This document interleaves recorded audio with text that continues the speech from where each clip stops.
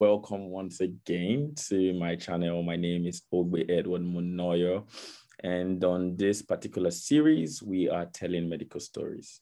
In other words, trying to help medical students make the right decisions, pre-med, in med school, and post-med, and also for all healthcare professionals that just want to listen to medical stories and just stuff around that.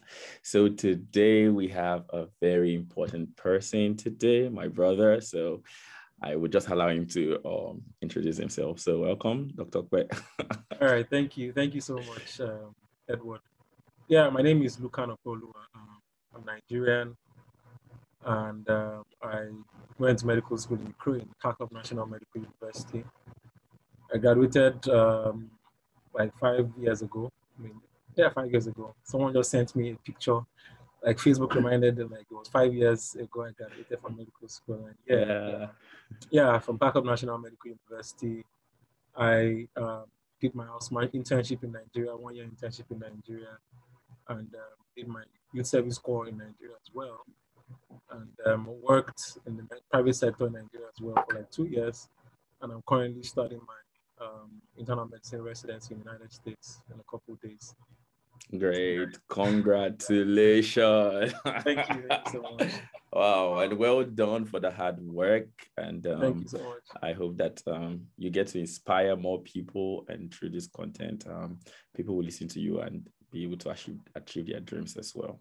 All right, so I have a couple of questions today just surrounding graduating from medical school, especially this content is tailored to foreign trained doctors, although I know that some other people may get necessary information from this, as most of the information will be universal.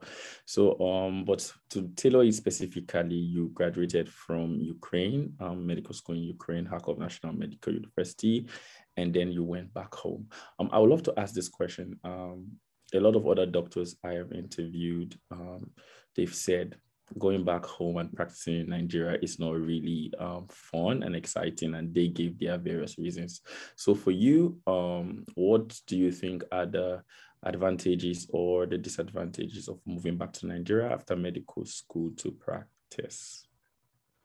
Well, I mean, it's always important that we all know what our plans are, okay?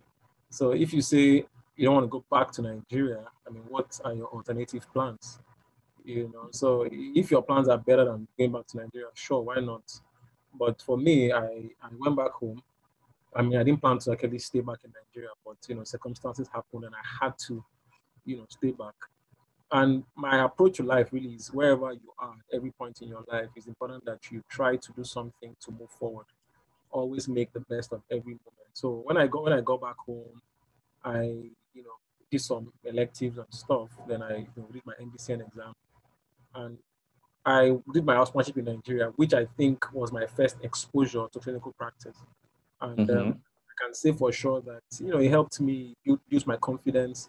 I was able to do so many things in terms of hands-on practice. And and I think it was a good one, really. Yeah, so I think this is what I That's great. Fantastic. I would like to just repeat what you've said. I think it's a very important point wherever you are, and make sure that you're doing your best to move forward. And one important thing you said also was that you know your plans, and don't just get stuck hanging or doing whatever. Make sure that you put yourself together. All right, thank you. That's really inspirational. Next question I have here. When did you know that the US was a plan for you? When did you know that you wanted to practice? Is this something that you just stumble on, or you've known from the get-go that you wanted to practice in the US? Well, I mean, when I got into Ukraine in 2010, I think I mentioned it to a senior of mine. It was in his final year at the time that I really wanted to go to the United States for my first year. And he made it clear to me that the United States is very tough to get into. It's not a system that you want to get into as well. So I kind of, lost it at that point. I went back to Nigeria for my third year clinical practice. I kind of enjoyed the housemanship experience. I was looking forward to actually going back to Nigeria after medical school. Until I, met one of our seniors who had done the steps, and that particular interaction changed my whole life. because it made me realize that, yes, there's somebody from Ukraine doing this thing, then I can do it as well. And then that was when, and I thought to myself, I mean, I had different options, the UK, the US, and every other place. Which system can I start working on right now? I think to get into the UK, you must graduate first before you can take the club. Nigeria, you must graduate first. And I said, yes, Emily, you can take it as a medical student. I'm like, great. So I think I'd rather start something now rather than wait, before I graduate. And I mean, the American system kind of opens me to residency opportunities. So, and that was when I started working on for my fourth year. The exam I needed to do. And yeah, now we're here. So I think it was my fourth year for the interactions I had with somebody that made me do that. Great. So apart from that, you had the personal dream. You also had an inspiration, someone you look up to. So we'll talk about that. But I previously had a conversation with you, and you said something that starts with the end in mind. Would you like to try to expand that as it relates to the question? Yeah, I mean, it's always important that you, wherever you are. I mean, my dad always tells me that whenever you get to a place, is what you have not started has not ended. Once you start, the end is near. So you always need to start with the end in mind. It's always important that you think about the end, and you need to enjoy the journey. It's not about if you spend 10, 20 years doing something. It's not about the time you've spent. It's about, the value you've gained during that time. And value comes from hard work and, doing it every day, consistent hard work every day. So I think it's always important that you go by it every day like that. Great. Wow. Are you always this inspirational? Nah. Wow, you're just dropping bars. This is nice. Before you know, I'll just leave this, going to the US to practice and start taking notes. Wow, that's really amazing. Thank you so much. All right, that's great. So start with the end in mind. Enjoy the journey. Doesn't matter how long it takes. I think those are really important points. Okay, so you started from your fourth year. So that's when you started pursuing your USMLE step one. Okay, so how long did it take for you to prepare, and how did you go about preparing for that exam? Okay, I mean, the first thing is always information, right? I think for anything in this life, access and information is key. So I had someone that has done it. I asked a lot of questions about, what do I need to do to get this done? And I think he told me the things I needed to do. So I had lecture materials, I think Kaplan videos, the first aid USMLE, first aid book, Pathoma and all that. Then I started, watching the videos and studying during my fourth year summer into my fifth year.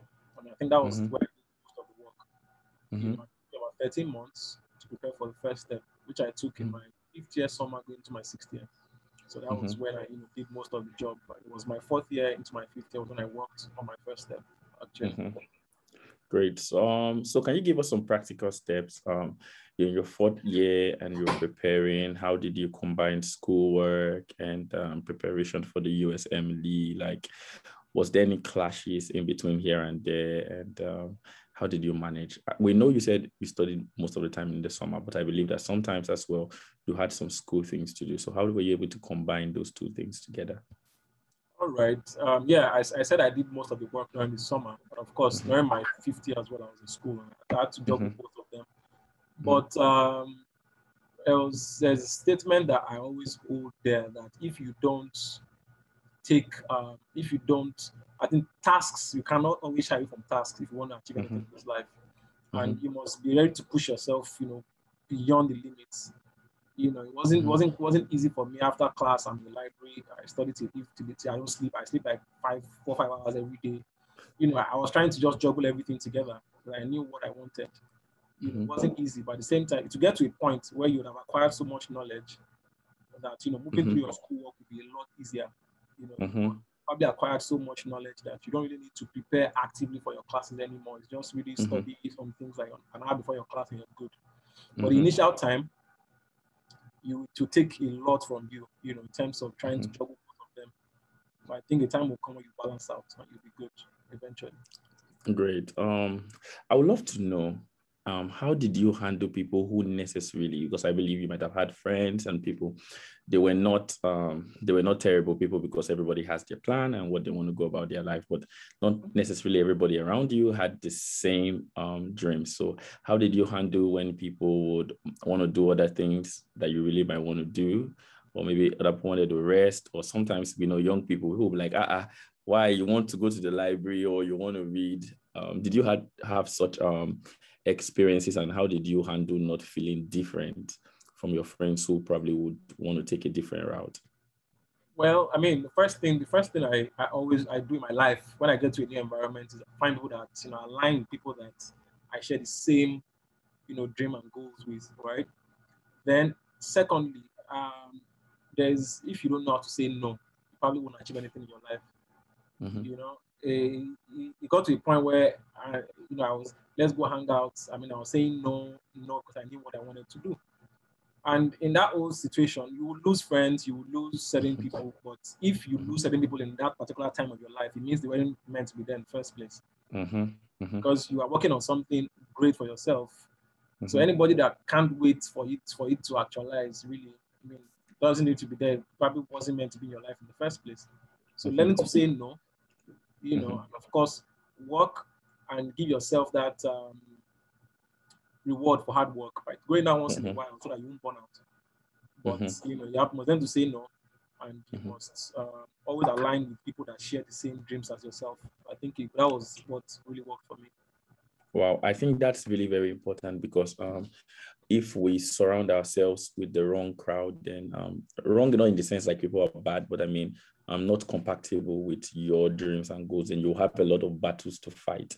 But if we surround ourselves with people who majorly, they may not be doing what we want, but they support us and our goals, and I think this won't really be a question. So I think, like you said, boundaries are very important, to be able to say no and to know what's important for you at that season. That's really good. And I think it's important because we may all be in medical school, but we are not all going to end up, many doctors will end up being fashion people, many will end up being business people, many will end up doing some other things. And if you have the passion to continue with medicine, then I think that you should do it with your chest, like Nigerians will say.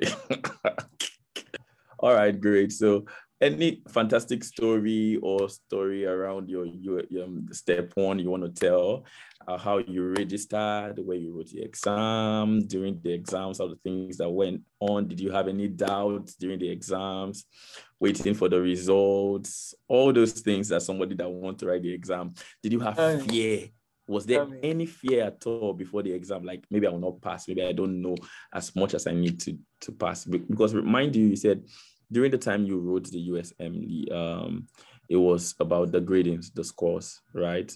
So it wasn't just passing, because most students will know, okay, I'll pass as at then. Right. So how did it go for you? Yeah.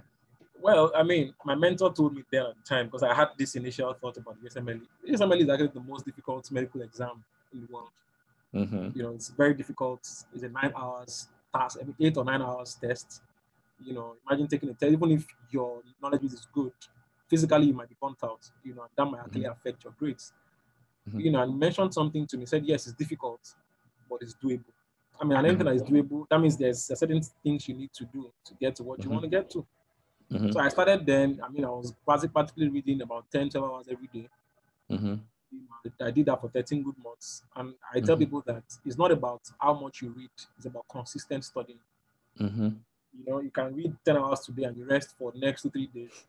Then you come back and read 20 hours the next day. Then you rest another for 5 days. You won't achieve anything. If it's 5 hours every day, so far you are consistently doing that, it might take you 5 years, but you get to what you want to get to. But inconsistency will probably make you not to achieve anything really in this life. So that was how it started for me. I just had the mentality that it's doable. Then what are the things I need to do to, materials? I got that. I started doing it every day. So the materials were, I think, Kaplan videos. I watched Pathoma for pathology. I watched, I did what's it called? UWorld question bank. So I did that for about 10 months. Then I kind of had like some assessment tests, which you have to do. If you can't pass them, then don't go and attempt the exam. Right? So when I did the assessment test, I passed. I knew I would pass the test, right? But I Mm-hmm. didn't know how well I was going to perform, because it's Mm-hmm. important that it's not about passing alone, it's about passing well. Because Mm-hmm. depending on the residency program you're looking at applying to, your Mm-hmm. scores also matter. Mm-hmm. But I was sure I was going to pass. Mm-hmm. And I had an idea that my score would be within this range or probably Mm-hmm. more. So after that I paid for the exam. You need do some documentations with the dean and all that. Then I applied. I went to Dubai for my first step. Yeah, I did the test, 8 hours long test. Thank God, yes, it's done. Let's wait for the result for 3 weeks, and that was like the longest 3 weeks of my life. Yeah, 2015. Then yeah, I could remember in my room Mm-hmm. all by myself checking the result, and I was like, yeah, Mm-hmm. thank God. To me, and that is always the feeling. Mm-hmm. Always the feeling of success after hard work is like the best feeling for me. I've had Mm-hmm. multiple in the last couple of years. I've had moments where I said this is the best day of my life, and something else happens. I'm like, this is the best. But It's that like, feeling of achieving something great after so much hard work, I mm-hmm. don't think anything so far today actually beats that feeling for me. Yeah.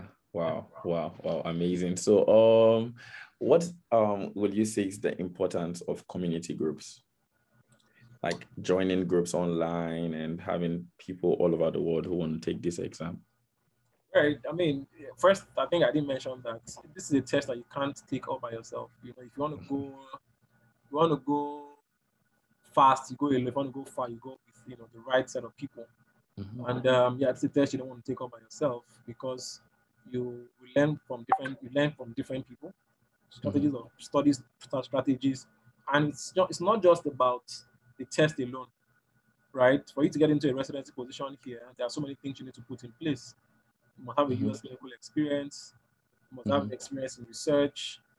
You must Mm-hmm. have, you know, you must. Another thing I didn't mention is you must allow school. You must pass through school. And when I say Mm-hmm. pass through school, you must be found doing things apart from medicine. Mm-hmm. For example, while I was back in school, I think I was actively involved Mm-hmm. in music. I Yeah. used to sing. Then I was involved in student union government. I was in the NMSC Mm-hmm. actively. And to be Mm-hmm. honest with you, during my interviews, those were the conversations that came up. Mm-hmm. Those are the things that excite. I'll be saying. Let me give an example. I'll be saying so many things. Tell me about yourself. I did this research. These guys will be looking at me like, okay. When I mentioned back in school, I was actively involved in music. I sang Russian songs. They're like, wow, can you tell me more Oh. about that? Mm-hmm.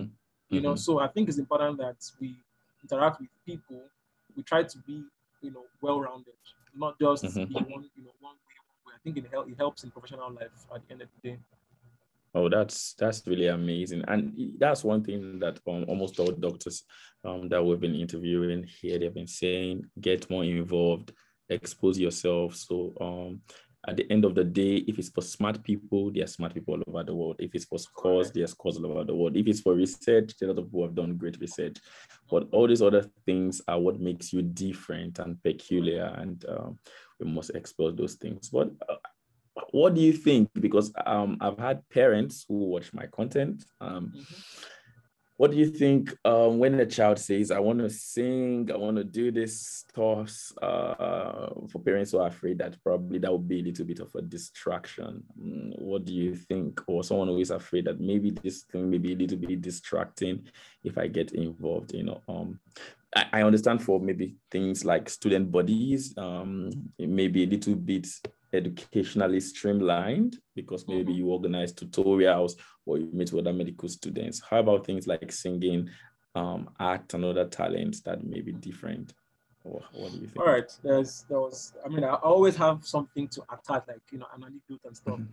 Someone told me something that if we did not have to go to school, there was no education, right? Mm-hmm. And we just dropped on earth, bam, Mm-hmm. that we should start fending for ourselves. What is that thing that you think will put money on your table? Mm-hmm. That's Mm-hmm. talent. That's the only thing God has put in anybody. School is just, Mm-hmm. So if there was no education, I think one thing that everybody would feed with is Mm-hmm. talent, right? Mm-hmm. And I think it's just important that wait, for me, music was not, I never saw music as something I went to professionally. Medicine Yeah. was it for me, but it was like Mm-hmm. my escape route whenever I'm overwhelmed with everything, medicine and stuff. I always go. I'm in the music lab, probably rehearsing, singing, and it made me feel Mm-hmm. good. You know, so I mean, it's always important that you wait such that my parents know, no, I mean, anything I want to do, you know, when it comes to balancing, I'm very good at it. So I think it's a matter of balance. Do you really want to do medicine? Do you want to do music? Each one there, you can't do both, but you can always try to balance it out such that it kind of makes you become whole. You can't take away your talent. It's something, it's part of you. So I think it's always something that we should learn to harness and, you know, grow with as well. But balancing it is just key. Yeah, and I think it just boils down to what you said from the beginning, knowing what you want to do and tailoring your life according to the plan. You know, if you already know the starting from the end, then you will know that, okay, this is the proportion to which this works. And some other people that I know delve into some other things in medical school that became great for them, and they're doing really good. So I think it's just open, and like you said, with a little bit of guidance here and there, you don't just do things aimlessly. You should really have a target. That's really good. So what was the difference between preparing for step 1 and step 2? Let's get into step 2 preparation. All right. I mean, step 1 was based on majorly basic medical sciences. So it's just like histology, pathology, and all that. Then step 2 is clinical knowledge. It was pretty tough for me because, I mean, my clinical knowledge was not, I didn't have any experience about, you know, in terms of patient care and all that. But that was what that's what test is all about. Asking you what the next step in management is, the most accurate, you know, diagnostic test and all that. So I had to imagine so many things. I had to buy a board in my house. I imagine I have students teaching, you know, imaginary students. Imagine patients coming in, come with bleeding. What do you do and all that? So it was a lot of. So step 2 clinical knowledge is majorly about the clinical part of medicine, which is taking you know, decisions in the next step in management and all that. So that took me about 8 months to prepare for. So it was like internal medicine, surgery, pediatrics, obstetrics and gynecology. Yeah, I think psychiatry as well, biostatistics. Yeah, I think and preventive medicine and all that. So it took me about 8 months to prepare for that. You know, I had my final year was like very tough time for me because I had so many things doing at that time. I was preparing for my step 2 clinical knowledge, and I was still actively involved in NMSC activities because we organized an election at the time. I was part of the electoral committee. We organized the first Catalyst conference then. I could remember 2016. Which I was chairman for at the time. That I had CROC to prepare for, you know, and I still had exams. So when I finished my state exam, like 3 days after, I traveled to Dubai for my step 2 clinical knowledge. Then I came back a day before my graduation. Wow. You know, so graduation day, I was just there. I was thinking about my exam the whole day. I wasn't even really thinking about the graduation. Yeah, but we thank God. It's all yeah. So I know all these things we're planning and how it goes, but I just want to emphasize because a lot of people are found that when you plan, you're able to combine a whole lot of things at the same time. Many times you may never know that some things were possible, because what you're trying to tell us is that in between 4th year and 6th year was when you finish your step 1 and your step 2. So, and these years are very critical years in the medical school because these are your clinical years and all of those stuff. So what were the ingredients you think, or the habits that you had that made this possible? Because we know we would love to enjoy your success story. Like, wow, you finished from 4th year to like 6th year, you traveled, you came back. I always know that there is more to all those surface things. So how is it possible? Let's say I'm in my 4th year and I want to be like you. How is that possible? What should I be doing? Well, I mean, I first thing is you must really want it. That's the first thing. Like, it's not about it's not about someone motivating you and all. Motivation can last for some time, right? But I mean, you must really want it. Really want it, and you put in the work. And putting in the work requires discipline, right? If I say I'm going to be talking to Edward for 1 hour, 1 hour is 1 hour. Time is something that you can't joke with. Yeah. You know, I had 4th year to 6th year to do what I had. It said that this is what I wanted to do. You know, and I knew that every hour, every second counts. So I worked with that time frame. You don't see me in places I'm not supposed to be, because I know I'm supposed to be here at this time. I have like plans for the day, right? I always write down my plans. Okay, today I'm going to study 20 pages. So nothing else happens till that 20 pages is done. And I know that in the next 6 months is what I should have covered, right? So if I don't do that in 6 months, then I will now reevaluate what is going on. Is it that my goal is not realistic enough? Or is it that I'm wasting too much time, you know. So that was how I was able to do that. I was writing down my daily goals, and generally I was just dedicated to the course. I had discipline, you know. I was disciplined with my time, and I, you know, I mean, I put God as well. God, you can't, because I mean, God is always important in directing you. So I think I really allowed God direct the whole course, and I think I give Him all the glory. Everything worked out in the day. Yeah. So it's just discipline, dedication. I think I always call it 3 Ds and a G. I can't remember. There's discipline, dedication, determination. Yes, Determination. Yeah. and God. You know, you must be determined to want. It must really. I mean, it will be tough. Nobody says it's going to be easy, but when you're determined at all, against all odds, you must get it done. And that was what I was. That was how I was able to go through everything. Wow, great. That's nice. So walk us through step 2. Let's say I passed my step 1 and I want to start preparing for step 2. Is it fundamentally the same steps of preparation? It's almost the same, but you just need to be open-minded. You know, step 1 is a lot of facts. Step 2 is more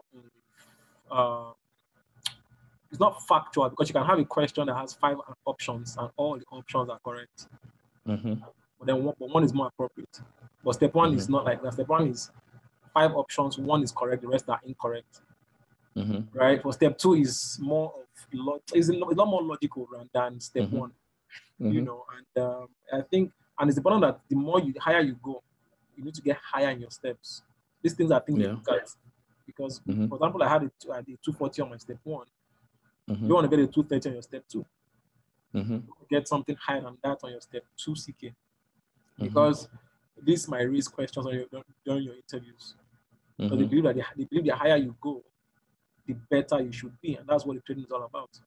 You know, so I think those are some of the things. Those are things that will bring in anxiety in your step 2 CK, which is wanting to get better than your step 1.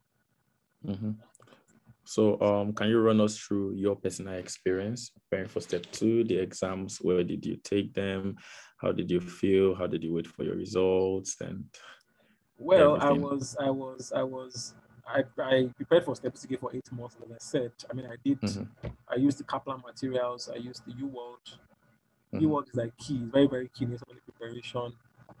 Then after my CROC exam, I went to Dubai for my step 2 CK. It was very tough for me, because I was stressed out from this and that. I traveled, and I still had graduation to prepare for. I had not gotten my jacket. I hadn't gotten anything, so I had to, travel back to Ukraine to do all that. Yeah, so it was tough, but it was fulfilling for me as well. Seeing myself, it was like, to me till today, it was like the proudest moment of my life. Looking back at the number of things I had to do and how I was able to execute everything, it kind of made sense to me now that there's really nothing I cannot achieve in this world. You know, it was tough. It seemed tough. It seemed like a lot of things at the same time, but I was able to execute it and all that. Yeah. So when I was done with the test, I was scared. You know, I remember my dad is like my best friend, so I called him like, "Hey, what's up? I'm done and stuff, and I really don't know what this is all about." And he was like, "Yeah, you done it. You passed. Don't worry." You know, so I had to wait for another 3 weeks for my result as well. Travel back to Ukraine, my whole graduation, the whole thing. I wasn't there. I was just thinking about the test and all. And God be the glory, I got better on my CK than my step 1. So yeah, it's just do the right things, and I think you'll get it right. Yeah, and then you spoke to me about the experiment you carried out with your preparatory level for your final medical exam, CROC 2, like we call it in Ukraine. So can you shed some more light on that story, so that most people will be able to, although medicine is universal, every exam has its own concepts and basics. So can you share more light on that? Yeah, I mean, I could remember after my step 1, I felt, you're very knowledgeable. You know so many things. You know, I was feeling good about myself in terms of my knowledge base. I'm like, yeah, I think I could go into CROC with this general. I mean, I knew so many things in terms of medicine at the basic level to the complex and all at that time. That was what I felt, Then we had this pre-CROC. So I said, okay, let me experiment it. Can I go into the exam with just my general knowledge? And I went to the CROC and I was like, nah, I was tired like on the first 20 questions. I didn't know anything. So I did the Mm-hmm. test like then I had 20%. So I could remember Madam, I think Madam Oksana, I don't know, one of the Oksana, yeah, vice Bryce dean, Dean then. called me Mm-hmm. to our office and was like, nah, look, and I saw your pre-croc result, it was so bad, and your croc is like coming up, and you can't be getting this at this time when croc is like how many weeks away. And in my head, I'm like, yeah, no, I know, we try to work on it. So I knew that yes, if I wanted, and at that time, it's important that you always weigh USMLE is like a bigger exam. But Mm-hmm. at that point in my life, croc was bigger because if I don't pass croc, I can't move forward. Mm-hmm. I knew that I needed to go through the question banks for croc to be able to pass Mm-hmm. croc. So I think you need to know what to do at different levels to move Mm-hmm. forward. So the most important thing is moving forward. Don't Mm-hmm. always assume because you don't Mm-hmm. want to, you don't want to burn yourself with the finger. So I mean, I had to go through the croc questions for a couple of days, and I went into the croc. I mean, yeah, thank God I did well. So Mm-hmm. thank God I did that experiment. But I had experimented. I mean, if I had done that in my exam, I mean, I don't know what that would have cost me. But Mm-hmm. that was what I did at the time. Great. All right. So how will you put it? The payments. What is the rough estimate for payment for USMLE step 1 and step 2? Is it expensive? Well, I mean, it's a bit costly. Mm-hmm. I mean, you spend over $1,000 for the first step. Mm-hmm. Excuse me, you spend over $1,000 for the first step. You spend almost the same price for the second Mm-hmm. step. Mm-hmm. And there was step 2 CS, but we don't have that anymore. Mm-hmm. That will cost you like 1,600 thereabouts. But we Mm-hmm. don't have that anymore. So I think that's out of the way. So that's like some cool cash to save. And yeah, and buying books, buying question banks will cost some money as well. Then traveling to the US for electives will cost some money as well. Then if you have to do research, you might have to pay, to publish some of the articles and all that. Mm-hmm. Which I had to pay some money for some of them. I had to pay to join some organizations to submit my articles, my papers, and all. Mm-hmm. Then, then application as well. That will cost you some money too. I mean, I think averagely it's just something that you continue to pay for, right? But then it might take you like $15,000-$20,000 to complete. But don't think about that money because you're not paying that at once. It's just something you do over time. Yeah. Over time. All right, great. That out of the way. And I think that will be so relief. It will bring so much relief. And that's why I think we still go back to the beginning, start with the end in mind. Because let's say if you already know from first year that is what you want to do, then you can start saving up if you're not really that financially buoyant. And then, and of course, if anyone is going to support you, you're going to get help before time. If your parents maybe are not having that large amount of money at once, you could talk to them beforehand, and then you guys start sourcing out funds, and of course be on the top of your game when it comes to information, like you said, so that okay, I need this for this level. And sometimes things are big, like you said. I don't know how you kept it at the beginning. You say when you start, you're already finishing. So I think it also works with money. If you have to pay over $20,000, by the time you start with the first $1,000, that is the whole process already being reduced as well. And can I add something? Mm-hmm. For example, now certain people, I know a couple friends of mine who, if it's by knowledge base, they probably are there. They will take the test and all, but financially are not there. They probably have the funds to pull through. And at that time, I always wish I could help. I could help them out and stuff. But there's something else. Be pliable. I think most of us are somehow rigid, and that kind of makes us get to our destination late, or probably not get to that destination at all. For example, my goal is to get into the United States, but I know that it's going to cost me so much money to get there. You can finish, go to Nigeria, get your MDCN. UK is easier to get into, it's cheaper. You can move into the UK. But always have that goal. That this is where I am going to. But I know being pliable is very important. Knowing that, I know my goal, but I know that yes, I have to do this and do this to get to where I really want to get to. So it's not a crime, or it's not a bad thing if it takes you longer time, or so far you get where you're going to. Yeah. So I feel like being pliable is something, a skill that everybody must have as well. Yeah, that's very important. Yeah, because I think I will get that someone on the channel to talk about this. She studied in Nigeria, and she finished. She practiced for a while, and then she moved to the UK and did club and all, and now in the US. So when you were saying that, that makes a whole lot of sense, especially if someone's watching this from Nigeria and thinking, how could I move? Like being pliable, like you said, is very important. Some other routes, some people have taken, some people I know, they've also taken the route of Europe. Some other countries, maybe the only disadvantage, maybe just that you may have to learn language, maybe language course and etc. But if you finish from Nigeria and then you go to those countries where you can earn better, maybe, and then from there you can always move to the US if you so want to. And I know people who have taken alternative routes and they just ended up falling in love, not stuck. They ended up falling in love with the alternative route. So I think being pliable is always very important. And just hearing your stories and inspiration, because we don't have your life or they don't have your life, and all of the factors surrounding how you were able to get to where you want to go to. I think you were sharing with me, let's talk about that, about the fact that some people can finish immediately from medical school and, you know, get into residency. So how possible is that? Because that was not your story, but you've told me that that's absolutely possible. So Yeah, can you shed some light with that? It's very possible.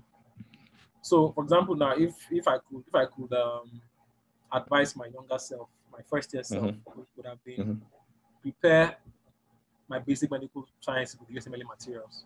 You know, going to my anatomy class with Kaplan, reading those materials as things go on, right? As my years go on.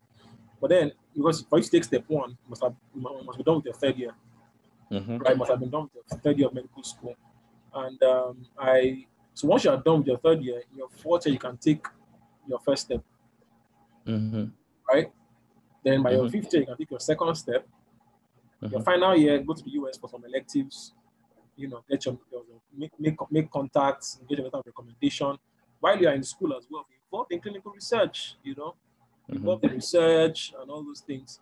And that is all you need to apply. So by the time you are graduating from medical school in June, you know, Ukraine will live in June. Application starts the same June, July, right?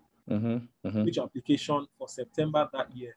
And the year after, you're going to start your residency. So I think it's just starting from your early. Start early, you can make it in by the time you have done from medical school that same year into the system. Yeah. So you're advising that from the very first day, you can start. And what do you have to lose though if you practice and study with the usmle material and you change your mind? It's still needed information that will still help you. So just start on time. Like you said, keep moving. Like wherever you are, just keep making progress. Okay, so I think we've covered everything necessary for the medical years. So you finished studying and then you went back to Nigeria, you got licensed. We already have videos on that, so I don't want to bore you on that. And internship, you did your NYSC and then you practice. So can you tell us some of the fun things or things, apart from the fact that you've given us one already, that you were able to get hands on, you improved with your clinical knowledge? So all through these years, maybe inspire someone, because I know that some people may watch this video from Nigeria. Maybe they didn't study from, they didn't study from foreign places. I think I would try to break the video and start from here. So two parts, the long version and this part, especially from those from Nigeria. So let's say now I'm in Nigeria, whether as a foreign trained doctor or as I studied in Nigeria, we're all in the same boat right now. We're practicing, we have our license, internship. So all those years where you had to wait, how did you sustain your practice, your heart, knowing that, okay, you may be enjoying the process, but, you know, it's taking quite some while to be where you want to be. How did you move with the system? I mean, I, for one, really, I don't know, anybody that knows me knows I'm a happy person. I kind of just, I'm not that kind of guy that things go wrong. I feel bad for like a day or two and now I'm back. Because the next thing is, what's the next thing I need to do, you know? And I thought about it, like, yeah, I'm now in Nigeria. Yes, people complain about the system, right? But then at the same time, I can pick certain things out of this system And one thing I was very, very happy about was I could remember back in Nigeria, there was this stereotype about Ukrainian students. I felt so good that I was able to change some people's mindset about Ukrainian students, and that was something good about the whole experience in Nigeria. I had an opportunity to lead doctors in Nigeria from from UI. Just a Ukrainian student, HO Reverend, my housemanship, and that was leadership experience. It was fun. I enjoyed myself doing everything. I learned, during the whole process, patient care, in a rural setting, during that whole process, which I believe is going to come in. No knowledge is a waste. No knowledge is a waste. I had the knowledge of lab science back in Nigeria. I was watching the lab scientists, and I was able to I can run a full block counts in the lab. I can run thyroid function tests myself in the lab. All that I gained from Nigeria. So I think it was an experience I really enjoyed. And who knows? I had not seen my parents in years. I mean, I had a opportunity to spend like couple years with them as well. And yeah, it was fun. It was really a good time for me. I was just enjoying the whole process, knowing that eventually it will not come only if you stop. Whatever it is you want will not happen only if you stop. I wasn't stopping on what I really wanted to do. I knew that this is what I still wanted to do, right? But at the same time, I was enjoying the process.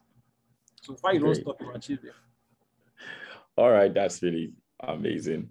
I want you to advise a Nigerian doctor who wants to leave Nigeria to the US. Okay, let's say I practice for a while now. I don't have my step 1, I don't have my step 2, but hashtag Jackpot, we want to leave, and all of those stuff and everything. What's the advice that you can give starting the process after practicing for a while? Because maybe you've heard stories, I'm sure maybe you've been exposed to that, or you've seen people who have tried to make 1 or 2 process. So what would you advise someone watching this video? Maybe they just clicked on YouTube like, wow, this is nice. I would love to live in Nigeria. Oh, somebody left from Nigeria. So what's the advice? Like now we are going back to like step 1, step 2 for someone who is already practicing. Yes. It's tough. I've had a couple of my senior colleagues back in Nigeria. Like, yeah, I want to do the exam, but imagine practicing for years and you have to now read biochemistry all over again. You have to read histology all over again. But at the end of the day, it's the price you have to pay. You can't avoid it. I mean, to me, I think the real limiting step for them is the steps. No matter once you can, dedicate yourself to the whole course and take the steps, the rest are little things. And I think the US has this thing about year of graduation as well. They take. I think the younger you are for medical school, the better your chances of getting into a residency position. But still, it doesn't mean it's impossible. I've seen people that are 10 years, 15 years for medical school, and they still get into the system, right? So it's just, I think the rate limiting step is the steps, it's USMLE exams. Yes, step 1 is like the father of everything. That's what really doesn't want them to take it. I think I don't have much to say about it. Just dedicate yourself to the exam. Once you can pass it, the rest is easy. Great. It's not as difficult anymore. Yeah. So just dedication, and then you just have to be ready to pay the price. So when would someone need to write the occupational English test, the OET? Oh, okay. Now that's something I just started last year, because it's like CS was what you needed to take to be certified by the CFMG. But because of COVID, we couldn't do step 2 CS anymore. And they needed ways, because step 2 CS tests you on 3 different, I think, spoken English proficiency, it tests your clinical and interpersonal skills and all that. So since CS is out of the way, the next question is, how do they check foreign medical graduates before they get them certified by the CFMG? So you can take your OET once you are done with your step 2 CK. So you can take the OET, then once you're done with the OET, I think there are like different pathways now that you need to check. I think you can check it on the ECFMG website, ecfmg.org. You can check that. They will tell you different pathways that you can follow to apply for ECFM certificate, So I think, but OET can be done after your step 2 clinical knowledge. And once you have all that, you can certify by the CFMG. And the exam, how easy?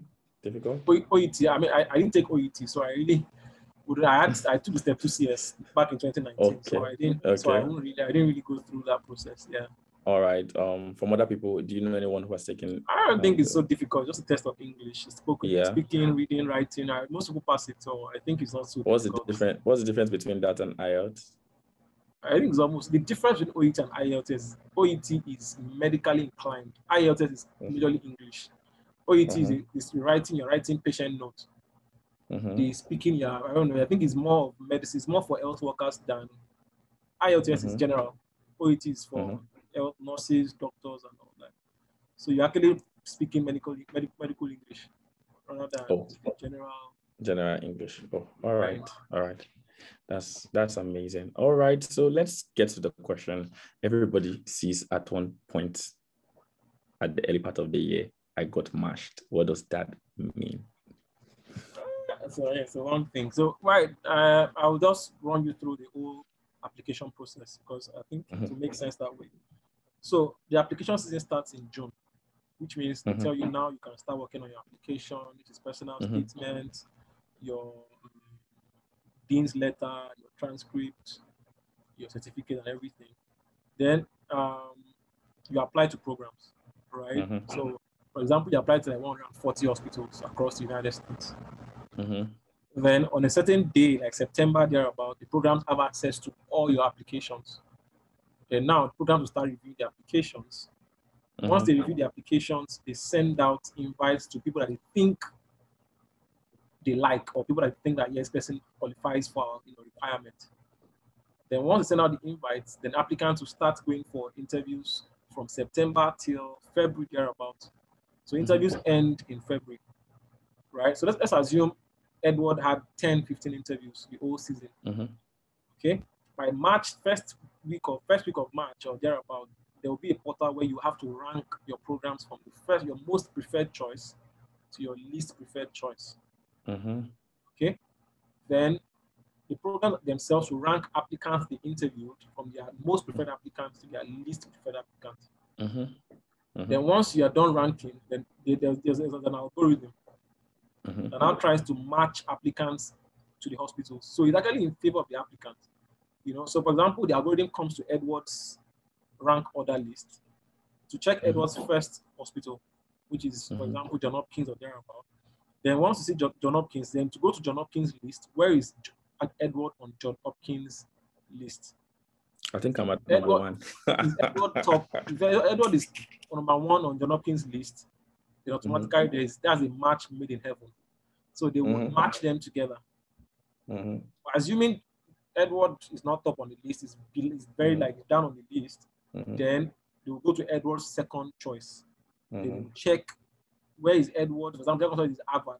Then they will check where is Edward on Harvard's list till they get a match. If God forbid they don't see any match, then that person goes unmatched for the year.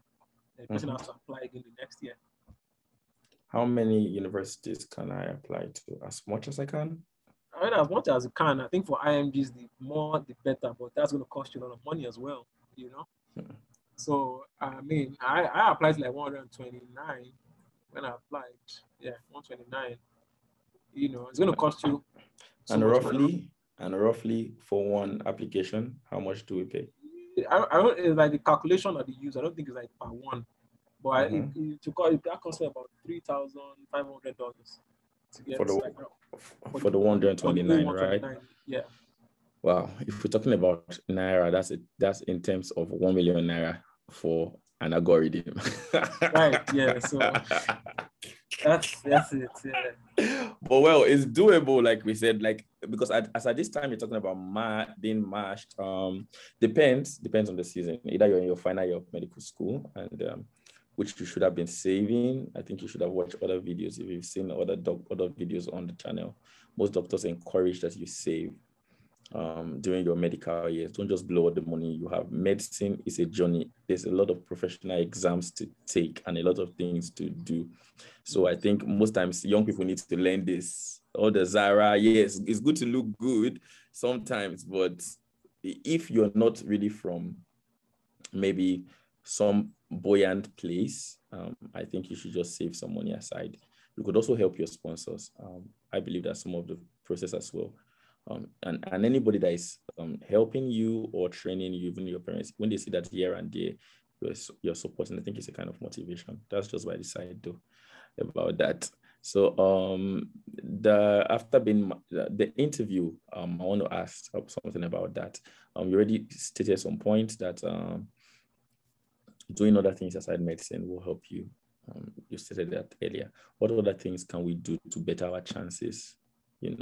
Apart from praying to God that the hospital you choose will choose you.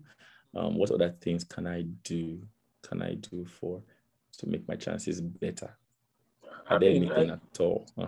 I think the first thing is having the right application, which is good scores, strong letters of recommendation,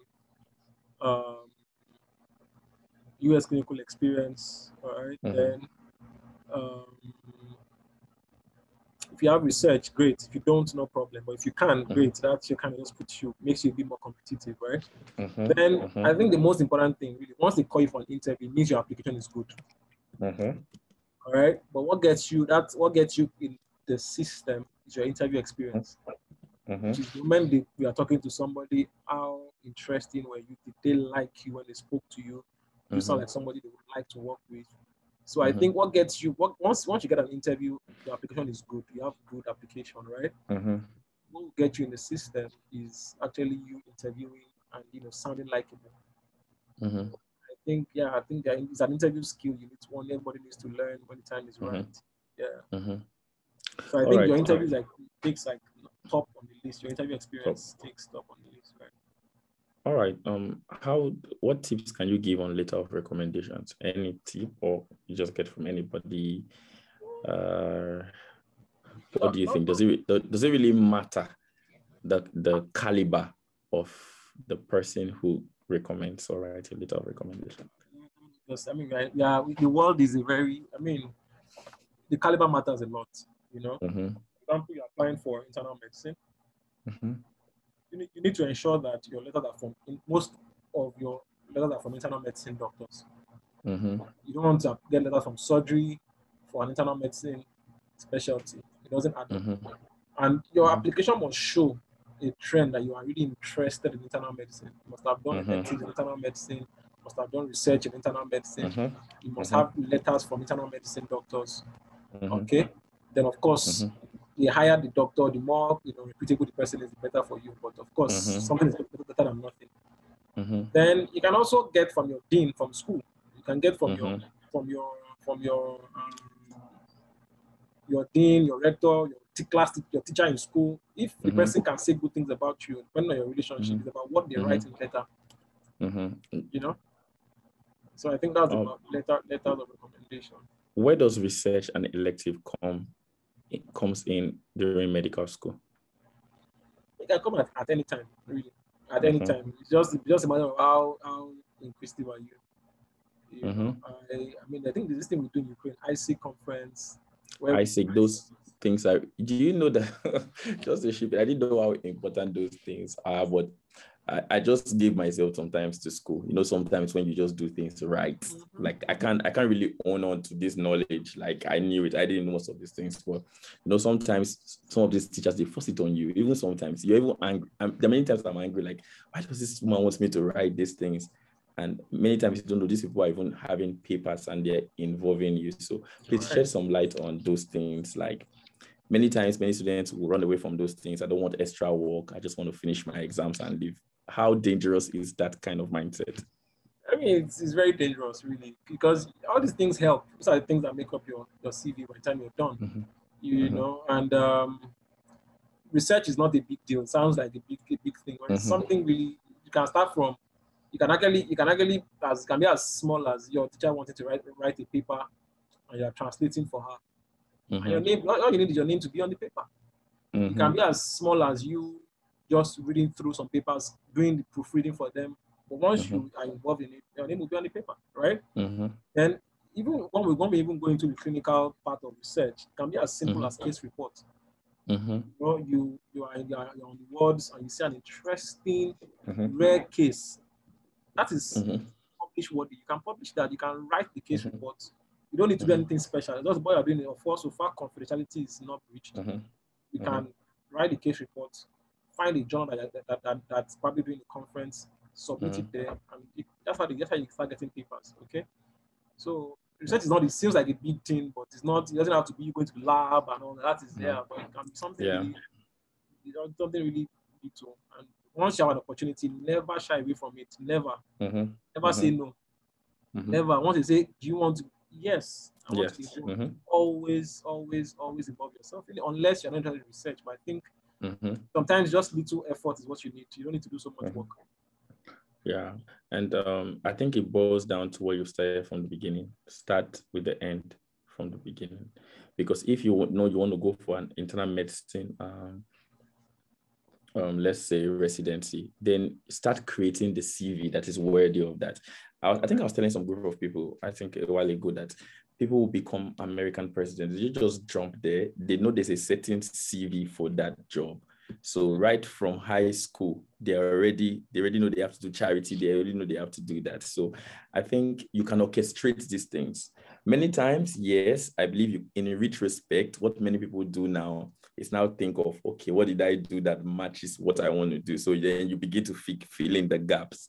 But I think it can be more fluid, because if you know what you're doing from the beginning, then you know this is what I want, this is what I want, this is what I want, this is what I want. So by the time you are in 6th year, somebody said something to me recently at an interview. It said, everybody may graduate with the same medical degree, pass the same exam, but everybody are not on equal standing. Some people have done exceptionally well. All good doctors, brilliant, but when it comes to things like this, some people fall deficient, not because they are not intellectually good enough, but inadequate planning is very detrimental. Wow. So run us through the visa process. By God's grace, this person has made it. And hopefully they've watched this video, they know how to put one or two things together. So the visa process, how easy it is, how difficult is it? Do you need an agency to run the stores? Are there things you can just do by yourself? Well, I mean, you don't need an agent to help you with visa. But I think the first thing, with the American consulate is, I think they are very big on how well traveled you are, you know. And so sometimes in Ukraine, we have an opportunity to travel to some of these countries for conferences. And like, you have the opportunity, go. 1 or 2 is enough. Just have it stamped on your passport. Then, if you have opportunities during your medical school, apply for electives in the US as well. There are some programs that organize those electives. And I think they are cheaper and they are easier for students. Once you graduate, it becomes more expensive and even becomes very difficult to get such. So I think those are other ways you can also get visas as students into the United States. And once you get it once, it becomes even a lot more easier to get it, to renew your visa to the US and all that. Right. Then once you match, most likely will need to change your visa as well, you know, to either a work, you must get a work authorization visa, which is like a J1 or an H1B visa, depending on, you know, what you have. So you probably need to go, once you have matched, you need to go to your country to apply for the visa. But I think it's almost automatic you get the visa for the work visa. Yeah. And then how about being certified by the state where you'll be working? And, okay.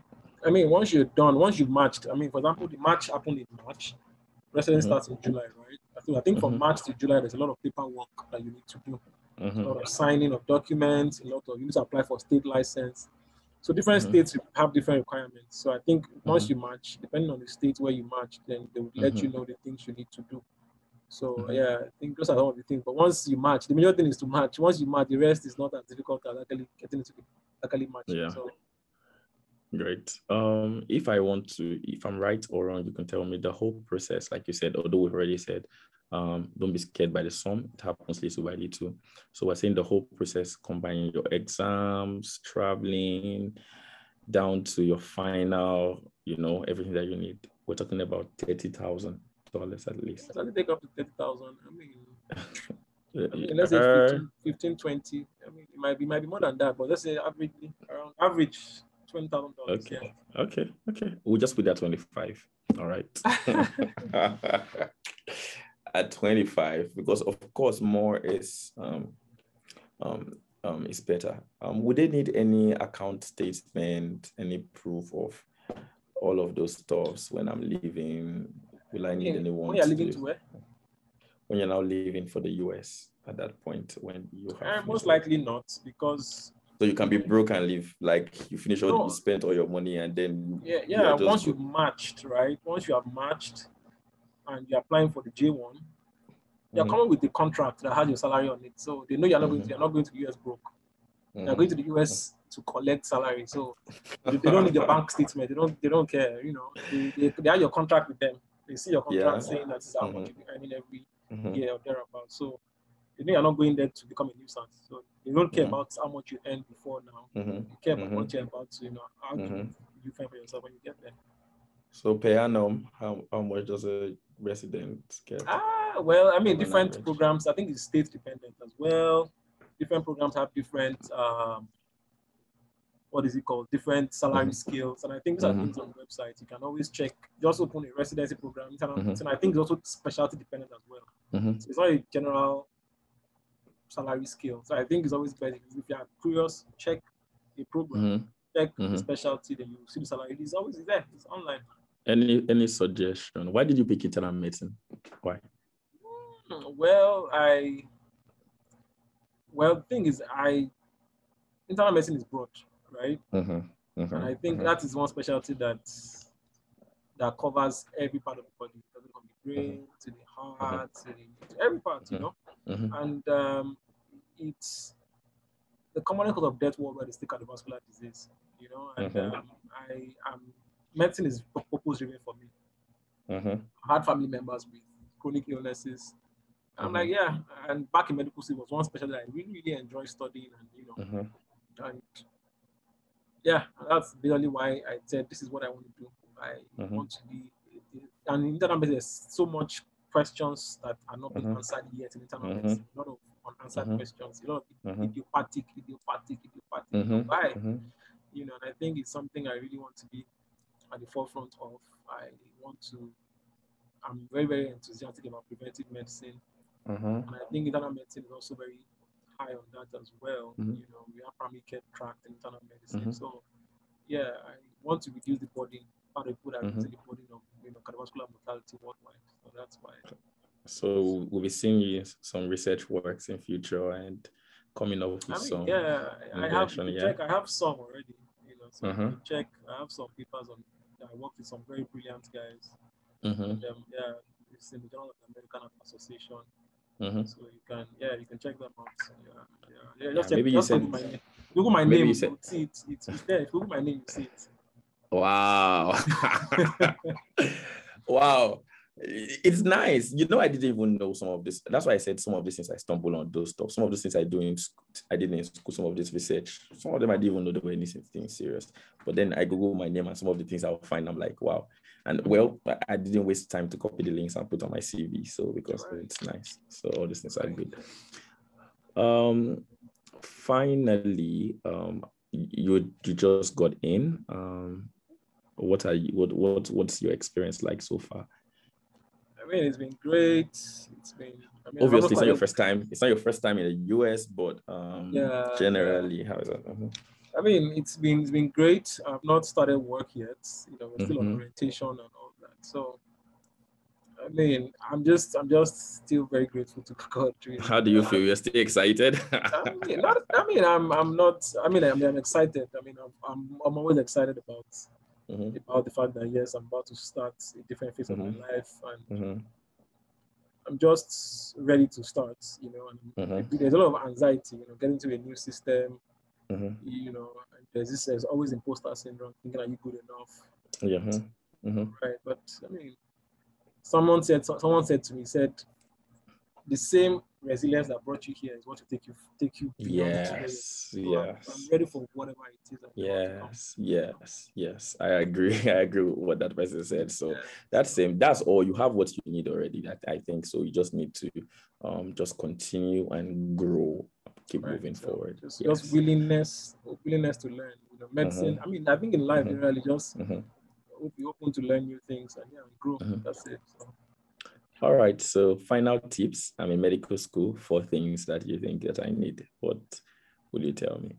4. Let's go by number 1. Number 1 is it's never too early to start. You know, get in, start. Have a plan. That's number one. Mm-hmm. Number two, you can just have a mentor. Okay, what do you really Mm-hmm. want for yourself? Who has done it? Mm-hmm. Reach out to them and let them guide you through. Mm-hmm. Number three is surround yourself with the right set of people. Mm-hmm. Because you can think you are strong, you are strong-willed, and Mm-hmm. but at the same time, we are who we hang around, or we are who we relate with, and all that. So Mm-hmm. actually, always guard people that get into your space. Mm-hmm. Guard that, very, very, very key to guard that. Mm-hmm. Then lastly is that be diligent with work, because no matter what you want to achieve, it's the road to success is very, very narrow. It comes with a lot of hassle. It comes with a lot of difficulty. Sometimes you want to break. But at the same time, that feeling is amazing. Once you achieve success, trust me. Once you're it's an amazing feeling. So so far you don't stop working, you get whatever it is you want. Just day by day be consistent, and it will be fun. Wow, great. I would just add extra 4 from the things you already said across the interviews. So you insisted that we should start with the end in mind. You spoke about time management as well. You also insisted on involving in other things outside school. You spoke about talent and all of those stuff. And then you also said pray to God for direction. Because when it comes to all this matching and all those important things. And I think one common factor in all of your thing to be saying is God. I remember when you gave the 4: determination, discipline, and